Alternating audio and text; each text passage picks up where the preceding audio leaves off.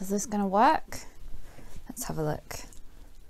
You might topple over. You might have noticed that we're coming to you from a different location than usual. Over the past few months of this lockdown quarantine period, it has come to my attention that I need a better place to sew. And so my family very kindly agreed to convert our garage into a workroom space for me. So that's where we are now. This used to be our garage. It is now kind of a hybrid utility room, storage room, and workspace for me. It's not quite finished yet. There's still some things that need to happen. I need to move all the stuff in here, for example. So September's going to kind of be a bit of a strange month for me. I've got a lot of projects I need to work on, but I'm also kind of on a schedule, on a deadline, for various different reasons. Firstly, my brother is getting married and I'm making a dress for me to wear to the wedding, so that needs to definitely be done. I need to sort this room out. I've got various other projects that need a deadline. I'm also house sitting for my brother when he's on his honeymoon, so Sergeant Tibbs and Winnie will be making a reappearance on this channel. I look forward to spending some quality time with them. So that means I'm basically going to lose a week of sewing time. Essentially, I'm a bit stressed out. I've got a lot to do, not much time to do it in, and so I don't really have time to film the type of videos that I usually like to make, you know, the more in-depth, nice camera angles, tutorial style videos. So I'm trying my hand at vlogging. As you can see, I've really dressed up for the occasion. My hair is still wet from my shower this morning. I don't have any makeup on. I'm wearing a blanket. So this kind of is going to set the general tone of these kind of vlogs I'm thinking of doing. I'm really leaning into the whole relaxed feel of it, but I don't want to deprive you of content completely, so this is a compromise. Should we talk about some stuff that I'm sewing? What am I working on? First of all, I did buy a dress for my brother's wedding all the way back in January. And it's a 1950s original vintage dress. It's an olive green, gold and brocade. It's really beautiful. Maybe I'll take a picture of it and put it on the screen. However, I bought that dress for a wedding that was supposed to happen in June, which has been postponed. Like a lot of things, it's just not the end of the world, but it just doesn't feel right to wear that dress, which I had all this sort of expectation around, and you know, I thought it was going to be for a completely different day to the wedding that I'm actually going to, where I have to wear a mask through the ceremony. There's only going to be 30 people, none of my extended family are going to be there, and it just, I don't know. I put the dress on, I was planning the rest of my outfit, and I thought, I just don't want to wear this dress anymore. It just doesn't feel right. I don't feel like, I suppose it's just not sparking joy, to borrow a phrase. So I decided to make a dress instead in about 3 weeks. Now, I originally was going to wear this dress, which is another original 1950s dress. However, this is a very standard 34-26 type of vintage size, and I am not a 34-26 anymore. I probably bought this like 3 years ago, 4 years ago, something like that. So as much as I love this dress, I don't really fit it anymore. I don't want to wear this specific dress. So I thought what I would do is I would copy it and make a sort of different version that fits me better, a new dress that's specifically going to be associated with this wedding. It's going to be a happy day, all that sort of thing. The pattern I am using is this. Now I think I got this pattern free. I believe so. It's New Look K6262, and it's a very simple dress with a gathered skirt. I'm making view B here. One of the reasons I wanted to make this pattern was because I've actually made this dress before. It was my 1950s Christmas dress, if you've seen back on my blog or on my Instagram, and this pattern actually fits me really well out of the envelope. I have to size down because of the ease, but it's, you know, it's fine. It's just a touch long in the torso, but it's good across the shoulders and the back, and the waist to bust ratio and all that is really good for me. So I thought I'll just make up this pattern.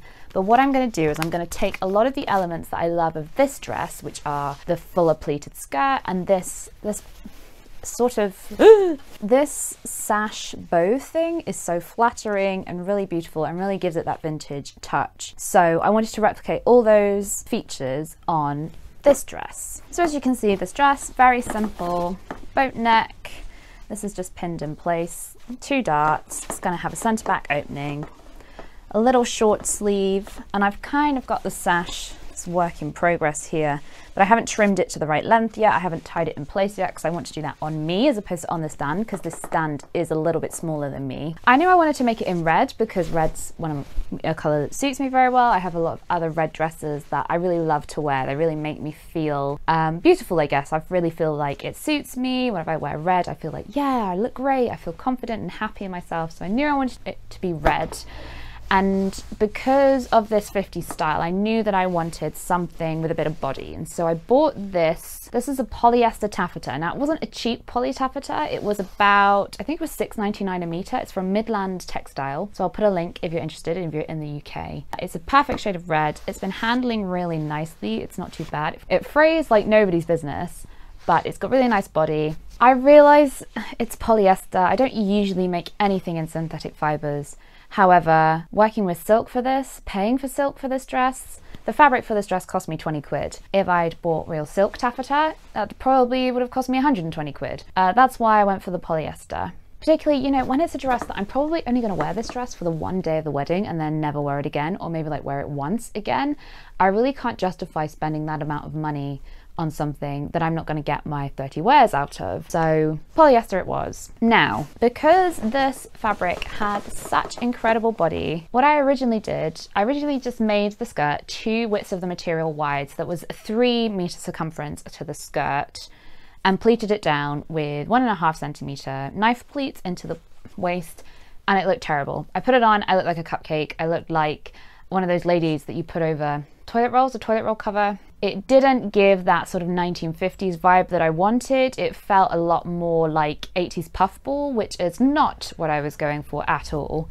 So yesterday evening, I undid all the work that I'd done all of yesterday, and I looked at some original vintage patterns in my collection from the 50s for skirts and some things online. And so I've since decided to change the look to these large inverted box pleats. So I'll have this flat front, which really helps fight the cupcake effect, and then box pleats at the darts, at front and back, and the side seam, and that sort of helps, it just helps the excess to lie a bit nicer, and you kind of get that, instead of that very bell shape that I was getting with the knife pleats, I'm getting a much more A-line effect, so I'm much happier with that. That's the plan for today. I'm going to work on this dress, set the pleats in so that I'm happy with them, hopefully get the skirt and the bodice attached. If I've got time, I will start, because I am putting an invisible zip in this dress. If you've watched my most recent video about the 1940 sundress I made, you will know how I hate invisible zips and why I hate them, because they're absolutely useless, they're pointless. I mean, I literally have no idea. They really anger me. However, in this type of dress, firstly, like I said, I'm not going to wear it a lot. It's not going to get a lot of use. It's going to be an occasion dress. I'm probably going to wear it 2 or 3 times in its lifetime. So it's not going to have a huge amount of strain on this zip. I'm not going to be taking it on and off a lot. It's not like in something like a jumpsuit, you know, where you have to always undo the zip to go to the bathroom. So it's not going to get a lot of heavy use. I'm wildly trying to justify this, aren't I? Essentially, I'm using another invisible zip because I think it's going to look best on this dress. Go on with the invisible zip. This is kind of a quick and dirty project, as much as it's going to be like quite an important dress. I haven't made a toile, for example, because I was pretty confident this pattern was going to fit me. But I have run into a few issues with the skirt because I'm winging it a little bit. But this is kind of the way I like to work. This is often the way we work in the theatre when we don't have an absolute design, or we have more of a concept. You know, we start and make it up as we go along and put things on the stand and try them, and if they work, they work, and if they don't, they don't. We change it. So that's kind of how I've been working with this project. I think now with the pleats, I've got a plan. I'm happy with what I'm going to do. So I suppose really I should stop talking and start sewing. Let's get to it. You can see I've got my trusty pouch here of all my kit. I'm not tying this to me because I'll be honest with you, at the moment it's got a lot of stuff in. It's very heavy. I need to clear this out once I've organized the rest of my storage in here. But let's have a look at this bodice. So what I think I'm going to do is I'm going to pleat this up together, I think is what I'm going to do. I'm going to use my extra fine pins, which have been a bit of a game changer for me in terms of hand strength. I've got my thimble on for pinning as well. And I'm just going to pin both ends. But I think I did about 3 attempts of different pleating arrangements yesterday, all of which didn't work, which can be very frustrating.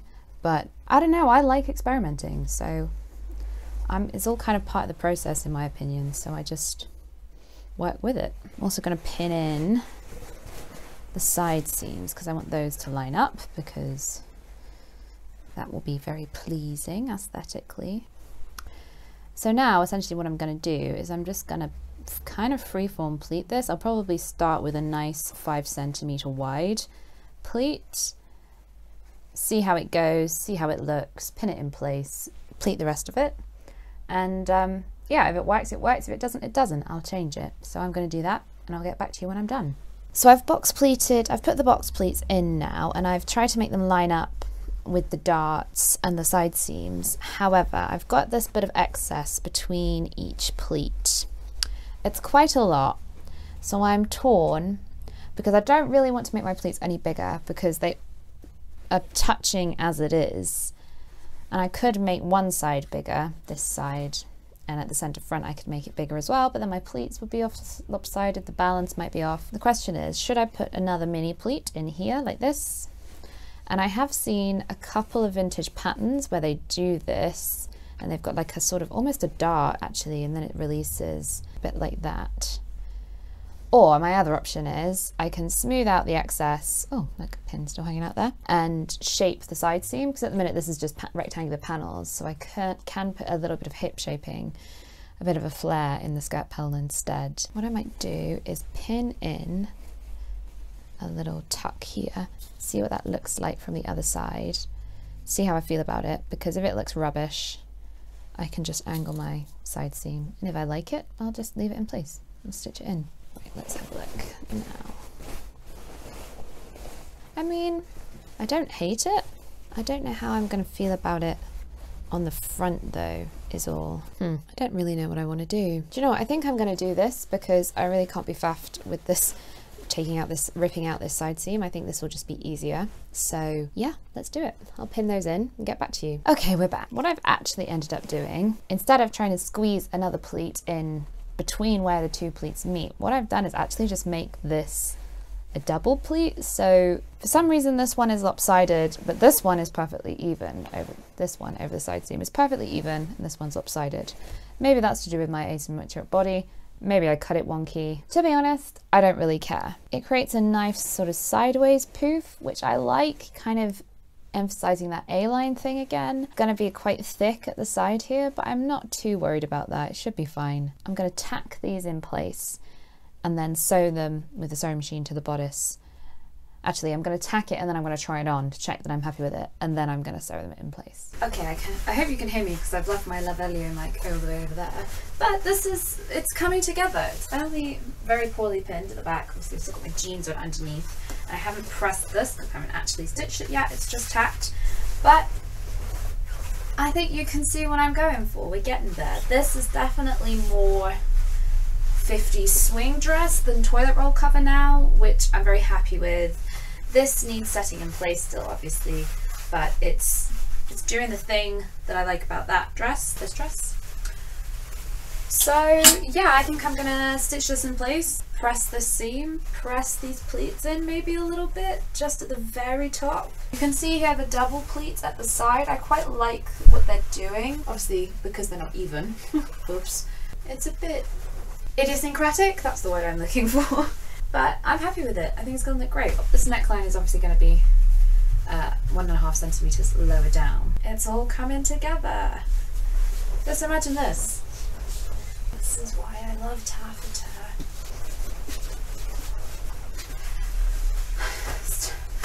I'm out of breath. Too much. Okay. I'm happy with what we've got. The two are now attached. It needs a press. I don't know if you remember, if you watched my 1950s dress video, once I stitched the pleats in the waistband, I then did a reinforcing line of stitching to stop the waistline stretching out. And I've noticed that on this vintage dress, the one that I'm copying, it also has that. It's got this line of machine top stitching around the waistline as well. And that's reinforcing the pleats so that they don't stretch out. So we need to press this, and then I want to top stitch it, and then I'm going to put the zip in, and then it's facings and hems, and then it's, oh, and this, I need to figure this out.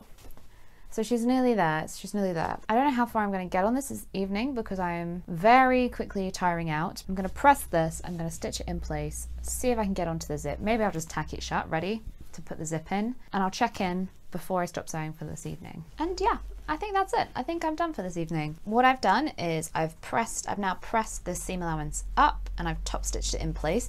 This was actually a real pain to press, I'm not going to lie, to keep these pleats.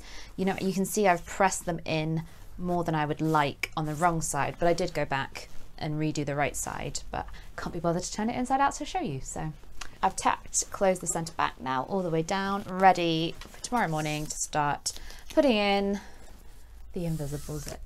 That being said, of course, now that that's tacked shut, it doesn't fit on the mannequin. I can't get it on.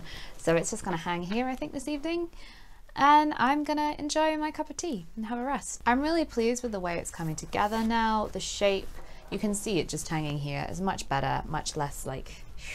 So once the zip's in, I've got to do the facing, I've got to do the hems on the sleeves and the skirt, and then figure out the sash. But then we've got a dress. So I might finish tomorrow, I might finish the day after, depending on how much energy I have and things like that, how much time I have free. Once it's done, I think what I'm going to do is try on the whole outfit, do my hair, get my hat, wear my stockings, put my shoes on to check I'm definitely happy with this final look. Because, you know, there's still time to buy something if I'm not. I'll see you tomorrow for my least favourite kind of fastening. Welcome back. So, the order of the day.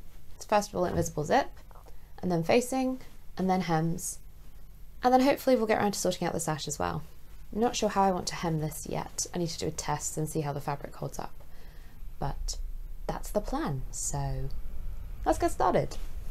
So now the zip is tacked in place, what I'm going to do is cut it right side out to start with, and I'm going to undo this machine basting.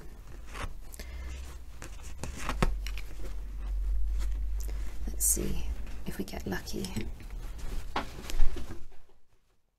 I was hoping that I'd be able to pull one of these threads and it would all come out in one go, but that hasn't happened.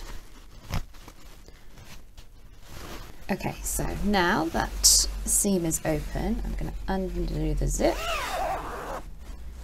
and then stitch it. Of course, I need my zipper foot. It's a bit of a mess in here. Can you tell? That one up? Yeah. Just gonna check. Yep, that's all nice and flat.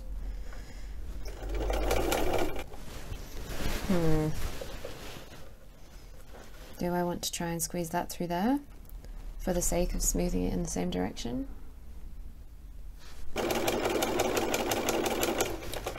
In case you're wondering why I am trying to squeeze the rest of the dress through this gap as opposed to having it here and sewing from the other end, it's because the feed dog smooths the fabric, and you can end up, that's how you end up with your seams not matching and you sew in opposite directions because the creep of the sewing machine has eased them out of sync. So that's why I'm struggling like this, for the sake of probably a few millimeters of precision.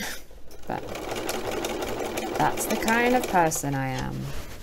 And do you know what I mean? It's not really that difficult. It just means the dress gets a bit crumpled, but I'm gonna have to iron it anyway, so. Okay, moment of truth, here we go.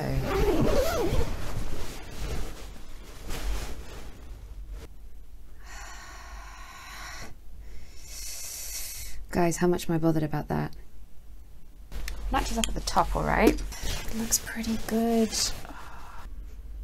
How much do I care about 2 millimeters? Enough to unpick a zip and resew it? Oh, it's gonna really annoy me though. I'm gonna leave it. I'm gonna leave it. Nobody's gonna notice. Nobody's gonna be looking at my back, okay? No one's gonna be looking at my back. It's not my wedding. So now I'm just sewing up the rest of the centre back seam below the zip. Decided I'm just carrying on. I'm not that bothered about the fact my zip's out by 2 mil at the waist. It's probably more to do with the way I joined the skirts to the waist anyway than the alignment of the zip. The zip looks pretty happy, so I'll just have to live with it. Neck facing is pinned in place, ready to go.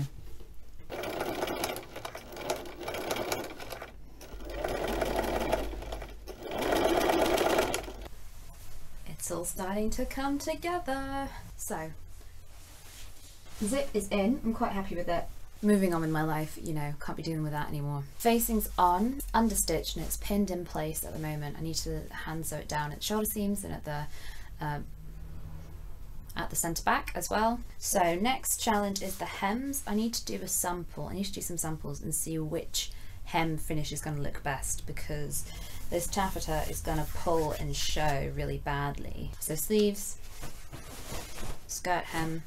I need to decide on the length as well. I kind of want to go shorter than vintage length because I want this dress to sort of be modern, I suppose. I don't want it to look too out of place on the photos, you know. I think I want it to be vintage inspired as opposed to original vintage. For goodness sake, it's in polyester, so and it's got an invisible zip down the centre back, so it's not historically accurate in by any means. So I think a slightly shorter length will just help bring it up to the 21st century. So this under bust bow section, at the moment it's just pinned in place, and I want to pleat it down and set some pleats in so that it lies a bit nicer than just being bunched up. I want it to look a bit more considered. I want it to look a bit more considered than just tied in a knot. We're nearly there, we're getting there. I'm going to take this off, figure out my hems, figure out what I'm doing with this. Obviously these ends need finishing. Oh, of course then, I'm not done though, because I have to make a matching mask. So we're nearly there. Zips in, facings on, bows set in place, sleeves have a hem. This looks a little bit wonky, but it's straight on me. I have scoliosis, so nothing's ever central. But I'm happy with this where it sits on me. I've deliberately made this asymmetrical, so it's a bit sort of jaunty. Also, so it just looks a bit more naturalistic, I think. The only thing left to do now is the hem. I think I want this dress to be the same length as this dress because I really like where this dress hits on me and it's not too long. It's a bit on that shorter side like I was talking about earlier. I made a sample of various different types of hem so that I could decide what was going to be the best hem finish for this fabric and this dress. And what I've done on the sleeves is I've just turned the overlocked edge up just barely and then done a blind hem stitch on the machine. I did that because I really liked the length of the sleeves as was, so I didn't want to lose any more length than was absolutely necessary. And I seem to remember from when I made my Christmas dress that actually I just zigzagged the sleeve hems up for that dress because I like them longer as well. So I think I need to make a note on the pattern to make the sleeves longer. So I've blind hem stitched them on the machine because I made the sample and I, you know, did hand sewing, machine sewing, turning under, just overlocked edge. And actually the difference between the hand sewn slip stitch and the machine sewn blind hem stitch was so negligible. I really don't think there's going to be any visual benefit to doing it by hand. And at this point, I just want this dress done. I don't think it's going to be worth the time and the energy to hand sew 3 meters of hem. Less than that. It's like 2.5 meters of hem, but still. I'm just gonna level it, then overlock all the way around and blind hem it on the machine. However, it's 4 o'clock. It's the worst time of day for me. My brain is quickly turning to mush. So I'm going to leave this where it is for now and then come back to it later this evening when hopefully I've had a rest, I'll feel a bit better and I'll have had something to eat and we'll be feeling a bit brighter. So yeah, it's getting there. I'm really pleased with how it's looking. I'll show you the back. So I really love the lines of it now. I'm really pleased with it. I've also tried it on and I'm really pleased with where everything's sitting, how everything's fitting. So we're so close, so close. The only thing then, of course, is that I have to make the mask to match, but that doesn't take very long, so I'm not worrying about that today. I don't know if I'll even do that tomorrow. I might leave that to the day after. But yeah, I'm off to have a break. I'll probably have a cup of tea and a biscuit, and I'll see you later this evening. In a turn of events that's going to shock literally no one, I didn't get the hem finished yesterday evening. I was too tired. I had to go to bed. However, it is pinned to be level now, so I'm going to finish that up, overlock it, blind hem it on the machine, and then I've got my face mask pattern to make my mask, and then hopefully we should be done. So let's get to it. It's finished. I'm so pleased with the final result. It's really everything I wanted it to be. It's come to my attention that what I've essentially done is recreated a pattern that I've seen online without realising it. There's this, one of those Butterick repro patterns. This one's from, the one I'm thinking of is from the early 60s. I'll put a photo somewhere. And yeah, so I kind of subconsciously obviously looked at that pattern and was like, oh, I like that, and then made that happen. At least I didn't have to buy a new pattern. But yeah, I'm really happy with the result. I feel really cute. I don't feel too formal because it's going to be a bit more of a relaxed event. Don't feel too like Kate Middleton-y as well, you know, that sort of Ted Baker look. It's not really my thing, so I'm really pleased with this. All I've got to do now is make a mask, and then I'll put on the whole ensemble for you and you can see the completed look. I'm not going to do my hair though because I can't be bothered with that. So, see you in a bit. And here we are. I've made a mask. The finished look. Can you see my shoes? They match the bag. It's done. Do you know, I'm really pleased with this. To say that the fabric for this dress cost me 20 quid, I used a pattern I already owned, kind of copied a dress that I liked. This came from a charity shop. The shoes and the bag all came off eBay. So I reckon, I think I haven't, like the entire outfit has cost me less than 50 quid, which is not bad going at all for a wedding outfit. So, second-hand shoes, second-hand hat, second-hand bag, DIY polyester dress, so not that sustainable, but no fast fashion. So I think overall I've done pretty well, and less than 50 quid. So I think that's going to be it for this vlog. This being done is such a weight off my mind, I must confess. It's great to have it finished, and now I'm ready to go for the wedding. And now I can start on some of the other projects that are lined up, that have got deadlines and things. I also am going to actually properly move into this room. Obviously the doors still need to go on, but I went to get some storage boxes this morning, you might have noticed, so I can start organising everything, and I will take you with me on that journey.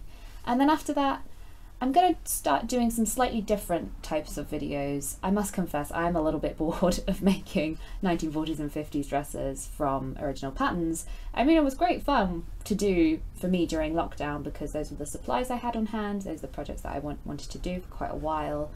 But now, going forward, I'm going to make some different sorts of things, I think. I did start this channel with the intention of making more historical costumes. If you don't know, I'm a Victorianist. I studied Victorian studies, and that's sort of my area of dress history specialism. And we haven't done anything Victorian yet on this channel, so I'm hoping to change that. I've also got some more, well, I've got one more vintage project, but it's going to be slightly earlier and a bit different coming up. And then I'm taking part in Kira Lee Cosplay has challenged us all to make a Halloween costume this year inspired by these vintage Weldon's Halloween catalogues and various other Halloween fancy dress costume catalogues. So I'm making a very silly costume, which I'm really excited about. It's going to be a complete change from what I usually do. Well, not from what I usually do, what I usually do on this channel. And yeah, I'm really looking forward to it. So Halloween content is coming your way at some point in the next couple of months. So I guess that's really all I've got to say about this project. I will of course be sharing some pictures from the big day, probably over on my Instagram, so make sure you're following me over there if you aren't already. And yeah, I really look forward to making something that isn't a vintage dress on this channel. Thanks for watching, see you next time.